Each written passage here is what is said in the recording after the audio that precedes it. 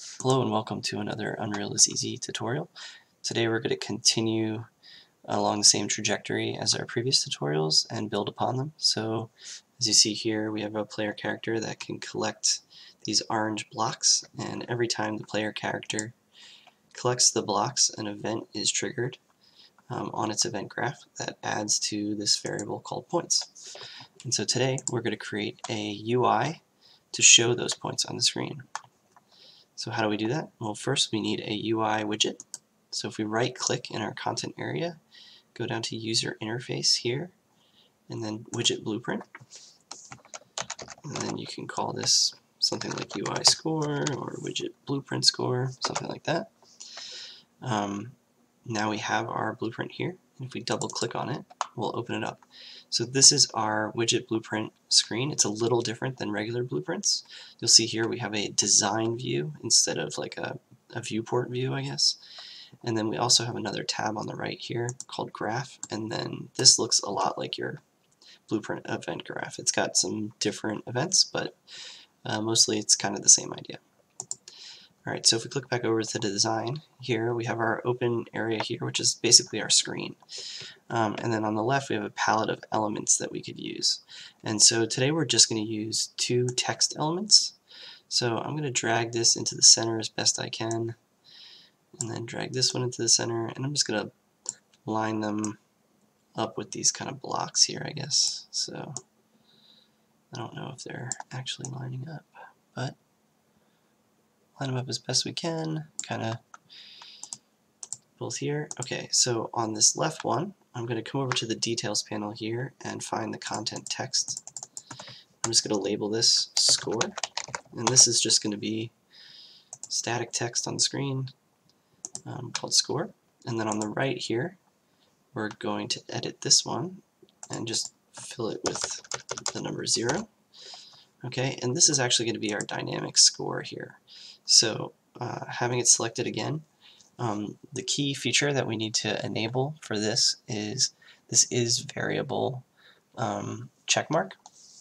Okay, so if you go into the graph right now, it's actually very difficult to update your UI in the design side without having links to them. And you will try as hard as you can, you'll never find any links to your design view elements over here. So if you want those, you need to check this is variable button here. There's also another way that you can update variables. You can use this bind thing, and you can create a binding. We're going to do this variable way because it's not too hard, and it's a little bit more performant than using bind functions. Alright, so once we have that, we go into our graph, and we have our graph here. So we want to create our own custom event. So you're going to right click in here, do custom event, and then we'll call this update score. Alright, and we have our text block variable here.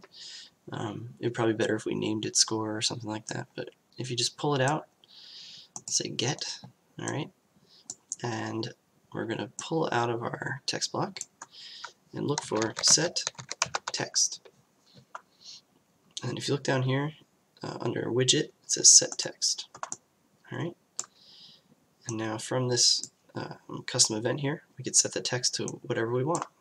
Alright, currently we don't have anything to set the text to, but this event, we're going to make it so that it takes a parameter.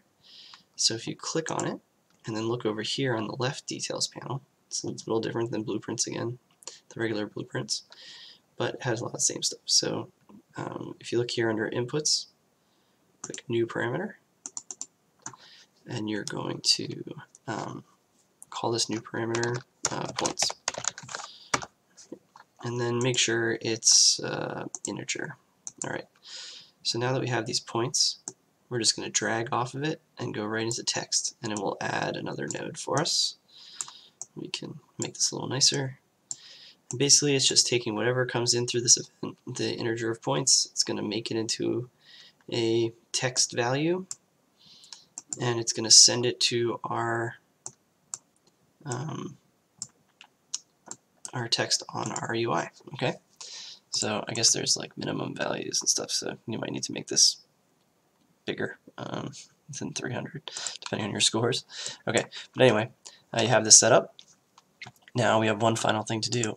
We need our player to call this update, and there are other ways to do this. Some folks on Twitter and YouTube brought up that you could create an event, a delegate, and things like that, so you could have kind of like decoupled blueprint classes. So you could just basically call an event, and if you had event listeners, you could have the UI update without the player having to worry about the UI. But we're going to set this up on the player, and so the player will be connected to it. Alright, so how do we do that? Okay, first we need to go to our player, and we have to add another on begin play because I deleted it in our original thing. So you may already have this in yours. On begin play. Ooh. So let's see, event on begin play. Here we go. Alright, so once we have this, we are going to drag off of it and type create widget. Alright, so in order to get the widget to show up on the screen, we have to create it. And then from this class, we can look for the widget that we created. Okay, so mine is called UI score. So now I'm creating this widget, and then I have to add it to the viewport. So if you search for add to viewport, you'll see it here. All right, and then you want to drag off the creation value here and drag it into the add viewport. But before we do that, we're actually going to drag this off and promote it to a variable. We're going to set the variable here, and we'll drag our pins over. Okay, so this variable, we're going to name it. If you click over here and it's already been named, you can press F2 to edit it. And we're just going to call this our UI. Okay, so we have our UI, and then from this set, we're just going to continue to drag it over to the add viewport. You can also drag around to the add viewport, but we need to make sure that the widget gets added to the viewport. Alright, but once we have this variable set, that's important because when we want to actually trigger the score update, we need a reference. Okay, so that's why we did that. So now if we come down to our add points method, or function, or event, and that's what it is, we will now, once we increment our points, we're going to trigger the event on our UI. So we'll just get the UI here, pull off of it, and type update score, or update, and it will find the event that we want here. So connect these, and then drag the points into your points category, or you can just drag it from your variables as well. Hover over here, and it will add it separately, so you don't have to have crisscrossing wires if you don't want. Alright, so now anytime the points are added, we'll get this update score, and we can have a UI and points. We can have our UI update the score here. Okay, so now let's see if it worked.